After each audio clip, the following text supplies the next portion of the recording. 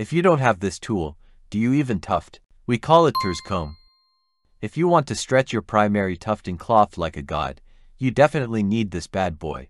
This is how it's made. Buy a wooden mallet like this. Use a vise to fix the mallet to the following position. Now take a drill with a 3 mm attachment and drill several holes at regular intervals. You need nails with a 3 mm diameter. Steel is better than iron, but both works. Now you need a bolt cutter to cut off the heads of the nails. Put the nails into the holes. The goal is for the nails to peek out of the hole between 1.5 centimeters and 2 centimeters. Are you ready to become the god of thunder? With the help of the leverage effect, you can stretch the cloth as much as possible, so you can tuft on it easier. We will show you exactly how to use the stretcher in the upcoming tutorials. Go to tuftingtutorials.com to sign up for more tutorials or use the link in bio and description.